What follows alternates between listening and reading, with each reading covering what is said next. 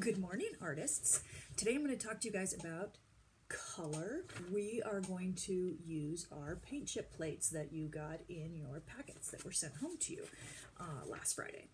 So one thing I want you to notice about the paint chip plates is that they look like the color wheel. You see that? Except there are some colors missing.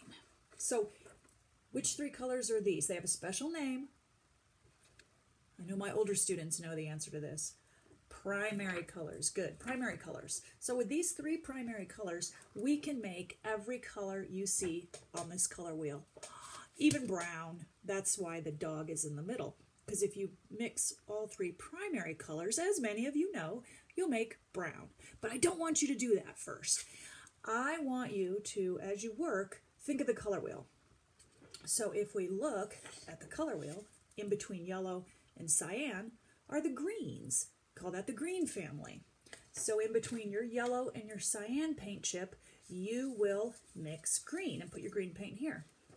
All right, same thing between the cyan and the magenta paint chip. We've got the purple color family. So here, you'll use these two paint chips and you'll put your purples here. And then yellow and magenta makes orange, so your orange will go here.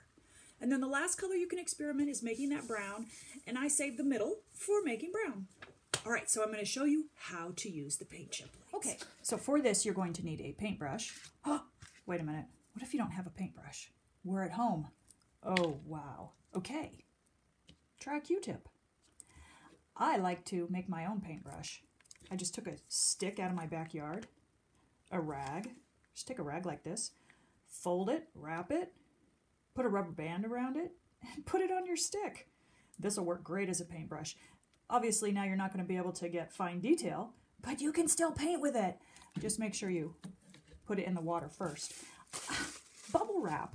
I like using bubble wrap as a paintbrush. Also, if you just twist it like this, put it in some water, it's like magic. So I get my bubble wrap wet, and that's what we need to do to our paint chips. We need to get them wet. So I'm going to start with cyan. I'm going to take the bubble wrap, and I'm just going to wipe that bubble wrap on my cyan to loosen the pigment on the paint chip.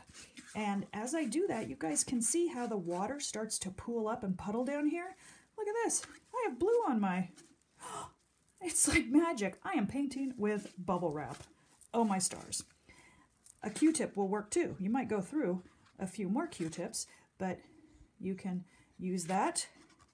Also, if you don't have a paintbrush, a sponge brush, go look through the garage. Probably your parents might have some kind of a paintbrush in there for painting the house.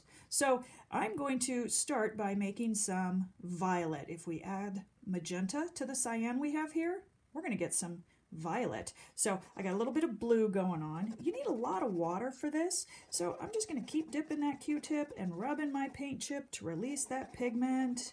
And see how I'm getting that little puddle of cyan down there? Now when the paint chip starts to get white, well, that means there's no more paint left on that spot, so I have to come over here and rub on a different spot. I want to only rub on this side, leave this side over here of the cyan paint chip for when I make green. All right, now I'm going to dip again in water. Water is your friend during this process, artists, because you are going to use the water to release the pigment on those paint chips. And then I'm going to put the magenta in with the cyan, and I made some purple. Oh, there's my purple. Beautiful. So that's how you use the paint chip plates. I have my pool of color here, my paint here, and I can paint. And I could do pointillism with a Q-tip. I think what I might do is, this is just practice, I think I'm going to make ice cream. So on my paper, and I'm just using copy paper because, you know, that's what we have at home. I like to draw my idea first. So I am going to draw an ice cream cone. I'm going to do a triple decker ice cream cone. So ice cream scoop on the top is going to be round. I'm not going to draw the bottom yet because the next scoop is going to be right there. And then again, the next scoop right there on top. And again, don't draw the bottom because now I need to draw the cone. So decide what kind of cone you want. I'm going to just draw a simple sugar cone. It's going to have a little bit of a curve here because, you know, the cone is round. And then maybe come down like this. And then again a curve. And then the bottom half of the cone is a little thinner. And again, that curve at the bottom because the cone is rounded. All right. Now, I'm going to put some shadow lines on my ice cream because each one of the shapes that I draw is going to be painted a different color. And my goal is to try to get every single color that I see on my color wheel on my painting. So I want to make a yellow orange, an orange, a red orange, all the way around. We're just practicing color mixing today. I'm going to put a line back here for a table. So it looks like my ice cream cone is sitting on a table. Maybe the sun's coming from this direction. So this side of my ice cream cone is going to be a lighter value. This side will be a darker value. So I'm going to do just a little circle here, shape. So like this is the light side. Maybe it looks something like this. And we're just playing with it and having some fun. And then here on the cone, the line would be a little bit straighter because the cone isn't round this way like the ice cream scoop. It's flat. And then same thing here, but you're going to bump it over because it's a little bit recessed in. So there we go. I've got 1, 2, 3, 4, 5, 6, 7, 8, 9, 10, plus my table, 11, 12. So I've got 12 areas that I can paint the different values in. All right, now it's time to get started. So again, take your paintbrush or your homemade paintbrush. I'll use my homemade stick paintbrush. And I'm going to start with yellow. I always like to start with the lightest value first. Remember, value is the lightness or darkness of the color. So again, I am just rubbing to release the pigment and letting it pool up. And I'm going to paint some yellow right here in my first cone. I like that I made these shapes nice and big because I can't get a lot of control with a stick paintbrush like this with just a rag wrapped around it and a rubber band holding it in place. But hey, it works. We're at home. We're improvising. We don't have art supplies like we do in the classroom.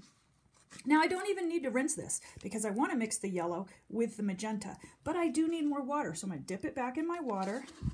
I'm not going to rinse it, but I'm just going to dip it and then put it in the magenta. And then look at how that magenta blends with the yellow to make orange. So now this side of my cone is going to be orange. Look at that, already I have some different values. I have yellow and then orange. Yellow is a lighter value than orange, so this is good because my sun is on this side, so this is going to be lighter. Now I'm going to make a little bit darker value of orange, so I'm going to add some more magenta because remember, we're working our way around that color wheel. So this is going to be a little bit darker orange. And I'll put that there. And that value is darker than that one. And then I'm going to just do maybe some straight magenta. So I'm going to come over here and just rub with my homemade stick and then put just magenta right here. All right. Keep working that way, artists, going around, and then start with your purple, do your purple, and then maybe green. It can be your table. Have fun using the paint chip plate, a Q-tip, homemade paintbrush with a stick and a rag and a rubber band, bubble wrap. Really experiment. I want you guys to actually in the comments tell me, how did you paint if you didn't have a paintbrush at home? How did you make a paintbrush? All right, have fun with that, artists. The great thing about the paint chip plate is as long as there's still pigment on these chips, you can let this dry and you could reuse it again.